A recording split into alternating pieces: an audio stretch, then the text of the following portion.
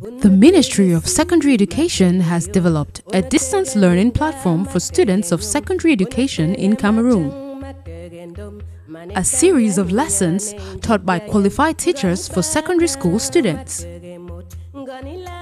Under the stewardship of Professor Pauline Nalovalionga, in collaboration with the Ministry of Posts and Telecommunications, CAMTEL, CRTV, and UNESCO. We are introducing distance learning as another teaching and learning method which is different from the traditional classroom setting that you are all used to. In the distance education mode, you are not with the teacher in person, so take your time, relax, listen to the teacher, take down notes and visit the following links for any questions or answers to your questions. Take it in your stride. This is Cameroon's solution to COVID-19 and beyond. Professor Nalovalionga, Minister of Secondary Education. You are welcome to the distance learning platform of the Ministry of Secondary Education. Today, we are going to dive again into philosophy, and I'm the teacher for the day, and my name is Basilis Chintum. I will be taking you through in African philosophy. And before we start with the lesson today, which is our 7th lesson for Lowersixth, we'll begin by correcting the assignment I gave to you people in our previous lesson.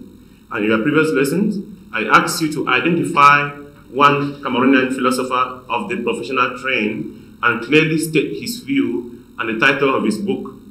And you have to compare what I have here with what you have at home to see whether your answer is really closer to what is supposed to be there. And then the Cameroonian philosopher we have identified here is Marcin Towa in his book Essay on the Philosophic Problematic of Actual Africa. And that is the translation from the French version, which is Essay sur la problématique philosophique dans l'Afrique actuelle. And in this book, Towa is a critic of ethnophilosophy. Ethnophilosophy to him is a blind accumulation of cultural forms and is dogmatic and outdated, while authentic African philosophy is supposed to be critical and actual. Since culture is collective and ethnophilosophy is based on culture, Towa thinks that such philosophy which is collective is dogmatic and not critical. And then he says that ethnophilosophy also betrays philosophy and ethnology.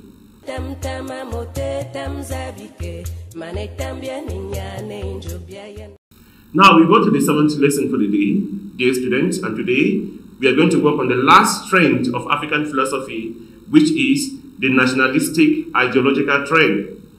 And then, before we proceed, these are the various articulations of the plan that we're going to follow. In the first place, we'll look at the objectives, followed by previous knowledge. Previous knowledge will culminate to the problem situation. We'll now get into the lesson activity proper, and then we'll end the lesson by looking at some application exercises, and then I'll give you take-home assignments that you will do at home for the next lesson. And now, what about the objectives for this lesson? The first objective is that at the end of this reflection today, this class today, you should be able to establish the relationship that exists between philosophy and development in Africa. Can African philosophy help to develop Africa? The second objective is that you should be able to evaluate the pertinence of the ideologies of African development, the various theories that African philosophers have proposed. How pertinent are those theories? Can they help Africa to emerge? And in the third place, you should be able to identify the pragmatic orientation of African philosophy. How practical is African philosophy? And in the fourth place, you should be able to state the tenets of the deconstructionist approach to African philosophy. And dear students, before we proceed, let us examine the previous knowledge that will help you to understand this lesson. And then, before this lesson today, I know that you can identify the basic trends of ethnophilosophy. We have seen that already in our previous classes. You can also situate the critical approach of the professional trend, that is the critique of ethnophilosophy, and you can also restate the reconciliatory approach of philosophic sagacity, which try to reconcile ethnophilosophy and the professional trend. Now, let us examine this problem situation to see the importance of this lesson for the day. In an exchange with your brother on scholarship in Europe, You express your love for African philosophy, but he instead seems disappointed in you. To him, African philosophers of yesterday and today are involved in the useless debate on the existence and the nature of African philosophy, instead of applying philosophy to solve their existential problems.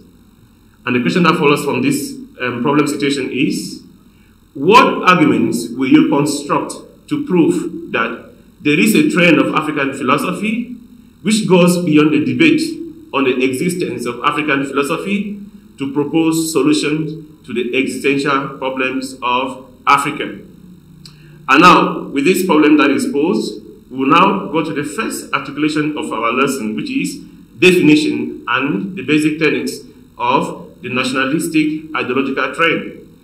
And now, the first thing we have to remark here is that this trend is more concerned with the prescriptions. That is, prescription implies what? Implies the proposals of some African statesmen and intellectuals. They are strategically involved in the emancipation and independence of Africa from colonial imperialism. That is, they go beyond the debate on the existence of African philosophy to propose theoretical frameworks for African development.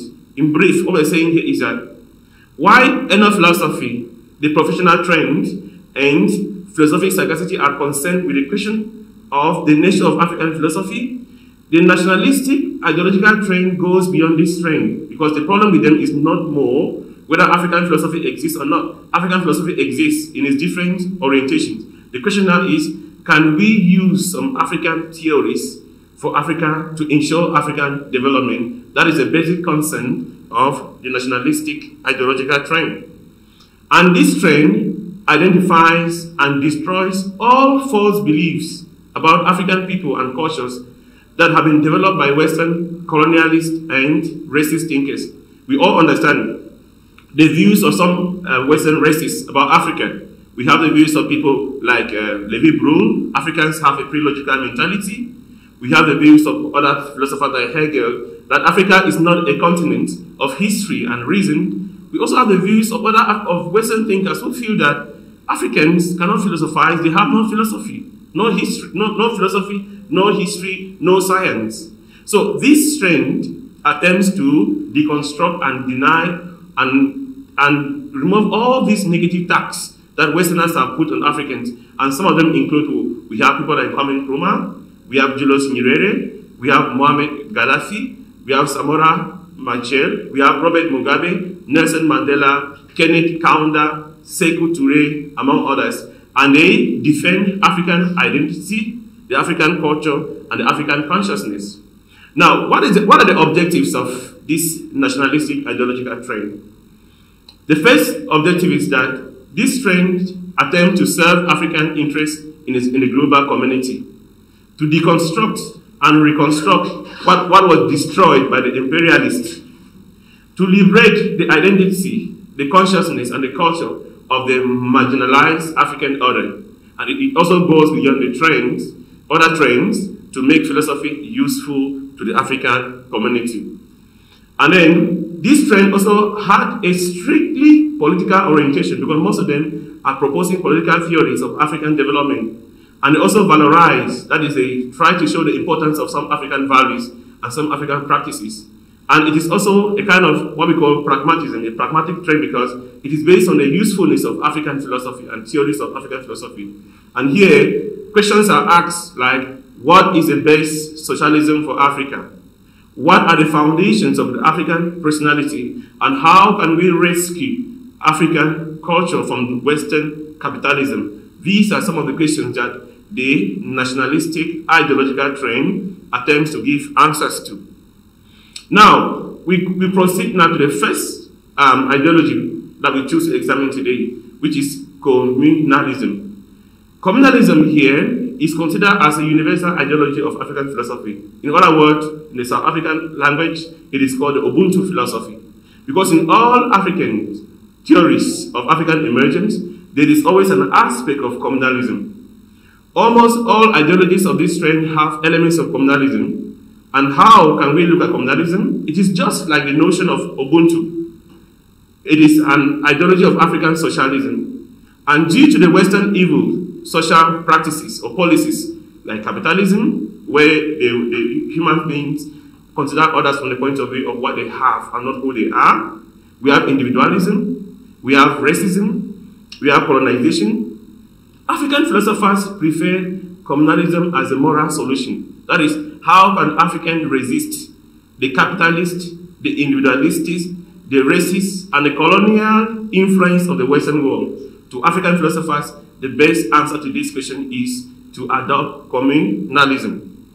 Now, what is communalism then? It can be defined as an African moral view. Therefore, it falls under African moral philosophy ethics, in which unity, togetherness, brotherhood, and cooperation are the basics of socialization. Which means this is an African theory which considers Africa as an extended family where everyone is a brother to each and everyone. And it is based on moral values like we have charity, we have love, we have collective ownership of resources such as land, cooperation in projects, and an extended family view. And what are we saying here? What we're saying here is that in Africa, for instance, sharing is a common aspect in the African community.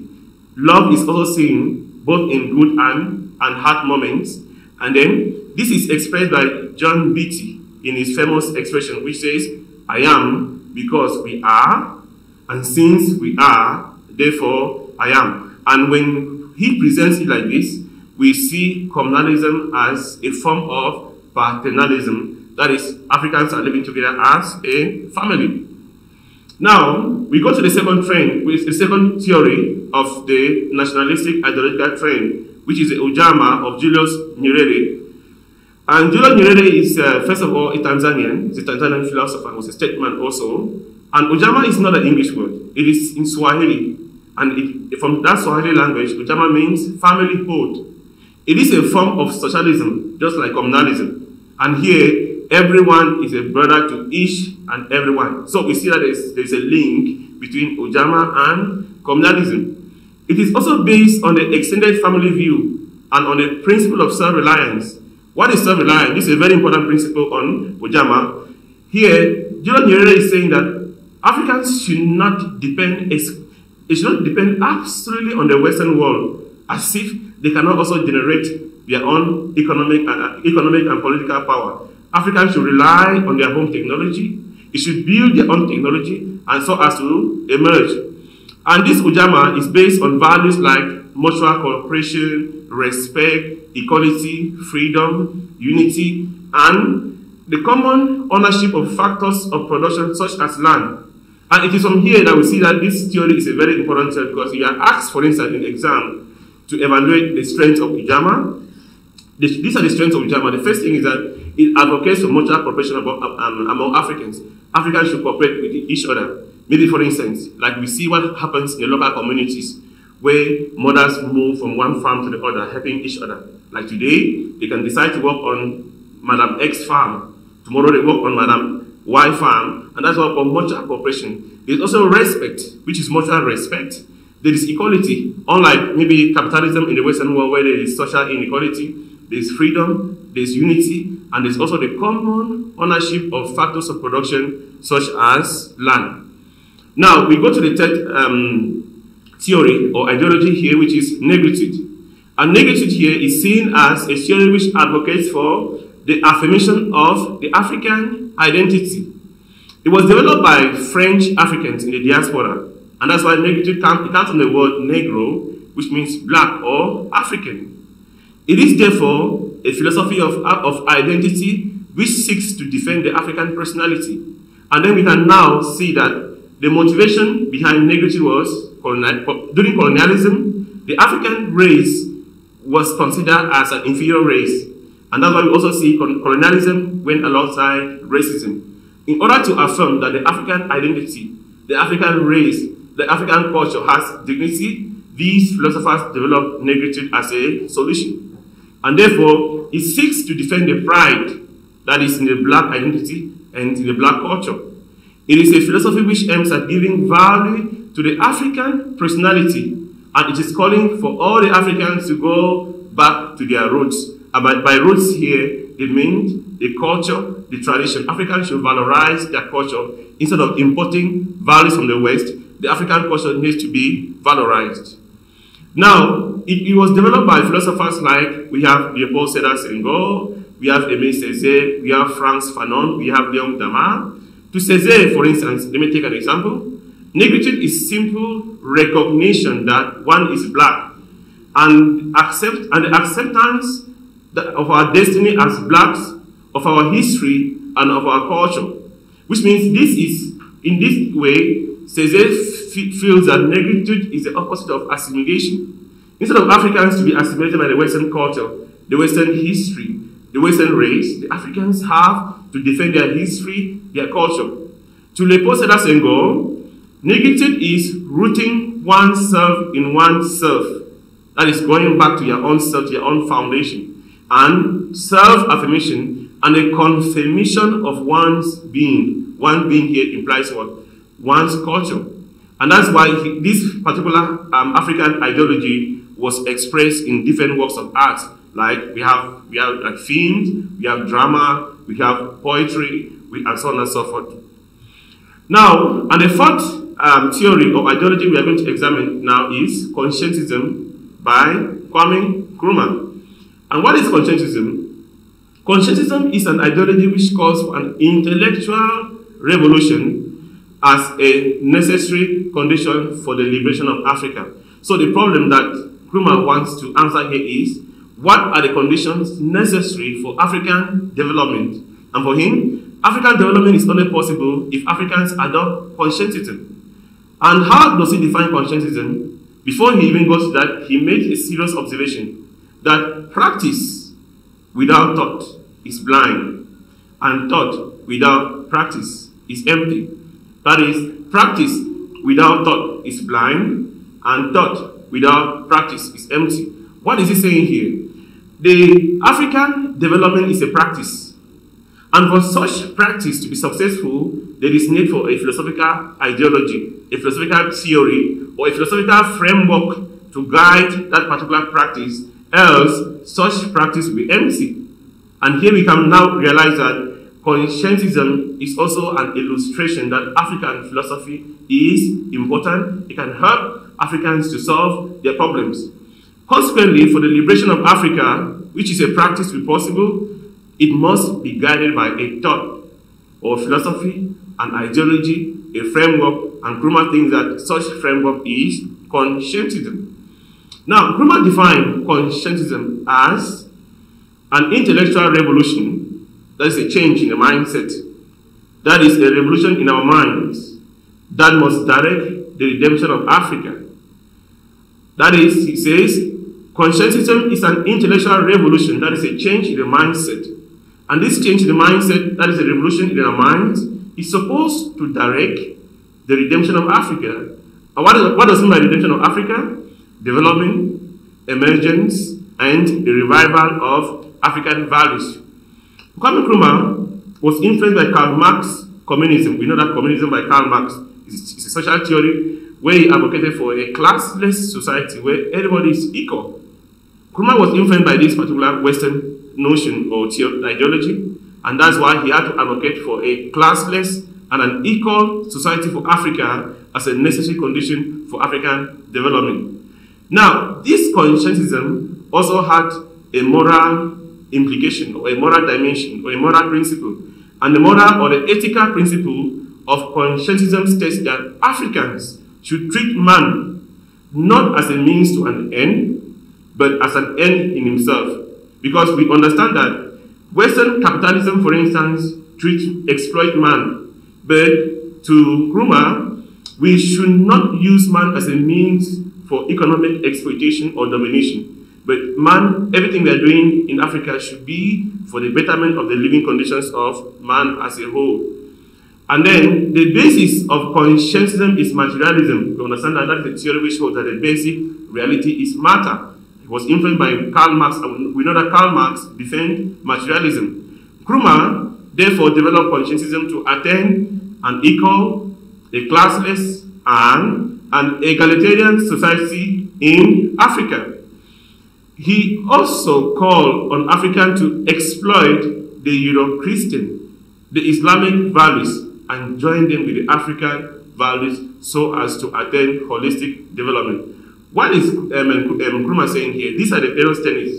The first tenet is that he advocates that African society should be classless. Classless in the sense that we should not have people who belong to the first class, maybe because of material wealth position. They are considered as the bourgeoisie, the rich. That all factors of production should be put at the service of the whole community, where everybody will have access to it. And as such, Africans will be equal.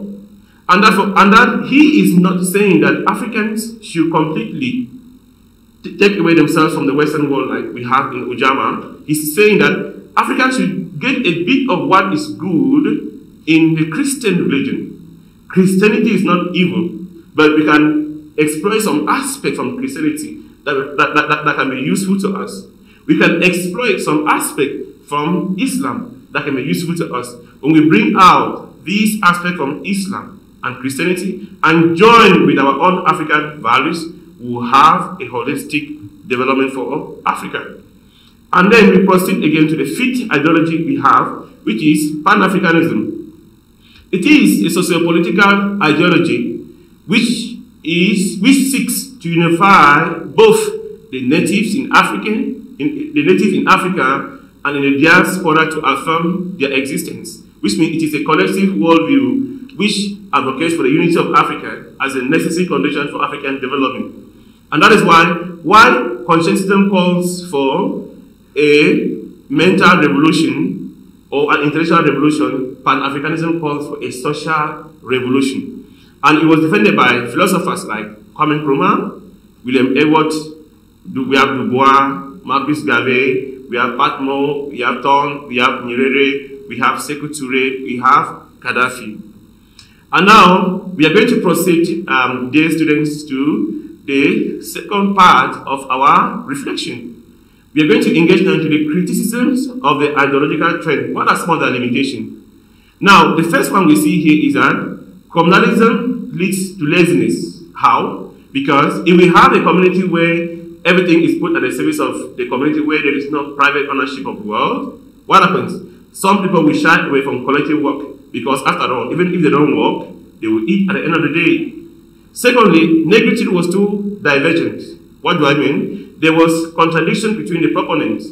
For instance, while Aimé Césaire said Africans should be independent and that they should break away from the West, Senghor said Africans should be independent, but that they should continuously associate with the West. So this disunity between them betrayed the intention behind this philosophy.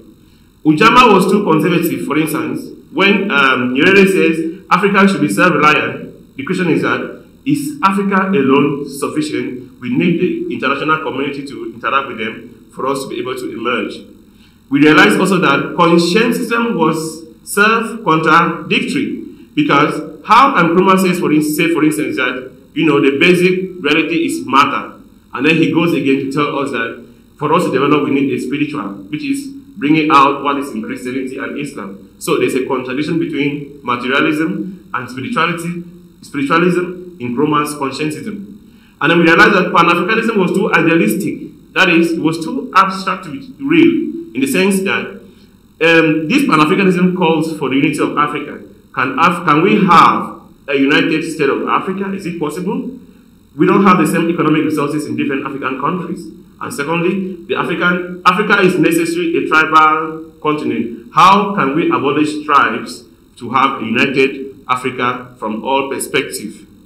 And then, dear students, we are going to look at the application exercises. And then we'll look at the questions I proposed for our evaluation today. And then for question 1, or for the instruction we have, underline the most appropriate answer. Underline the most appropriate answer. And then question 1, which of the following pairs of ideologies are too conservatory? Which of the following pairs of ideologies are too conservatory? We have Pan-Africanism and conscientism, A. B. We have negritude and conscientism. C, we have negritude and the Ujamaa, and D, we have the Ujamaa and conscientism. And the answer I propose is C, negritude and Ujamaa. And how are they conservatory? When negritude says the Africans should go back to their roots, to their foundation, and that the black race is the best race, it makes it look as if the white race is not also considered. And that's why we see people like Jean-Paul Sartre, who said negritude is an anti-racist racist. That is, you are criticizing racism by practicing racism. Ujamaa is also conservative because Julian Nyerere said Africans should be self-reliant, that is, they should depend only on what is African. The question is that if we depend only on our economic resources as Africans, we stop associating with the rest of the world.